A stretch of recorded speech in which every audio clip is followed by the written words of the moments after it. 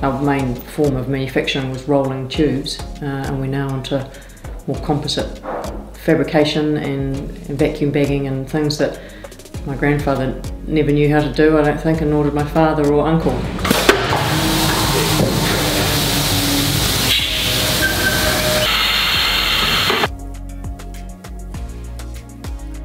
We've sort of taken a bit of a decision to try and work with or chase the more high-tech, specialised, high-end business, whether it's sport or industry or recreation or technology, you call it what you like, because we have to move away from competing with mass market China and those sort of operators, because we'll never win that battle.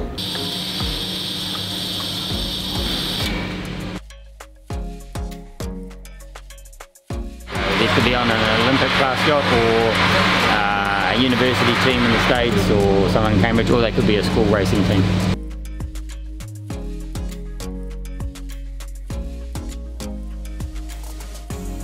Rowing oars, a lot of bits for yachting. The blow cart, which is the little, it's like a windsurfer on wheels. Grandfather John Wells basically acquired a small little fishing business back in the 30s, which he moved down to Rotorua, and that was just a fishing tackle retail store.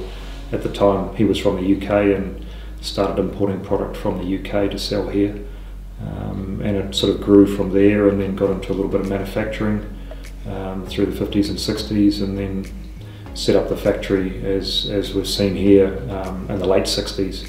And then around that time the retailing stopped and it became a proper manufacturer and wholesale distributor. A great number of long-term staff as well. We have a board of some very long service staff, 40 years, 30 years. I think the longest was 50, but that might have been Dad. But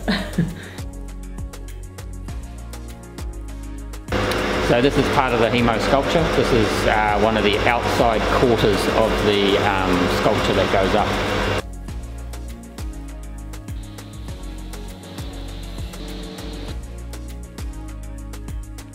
It's laid down at the moment so we can work on it, but eventually that will lift up like this. We're not a startup company, we're not starting from scratch. So a lot of the groundwork and those sort of things has been done, but at the same time I guess there's always this, I wouldn't call it stress and pressure, but this 85-year-old company hanging around us that we kind of feel obliged to look after. that we keep it running and keep it moving forward. So yeah, I'd love to be able to hand it on to the fourth generation. And it's not just ourselves we're looking after a bit of a family legacy and a heritage, and then there's a couple of, another generation sitting around possibly wondering what they're going to get out of it too. So yeah.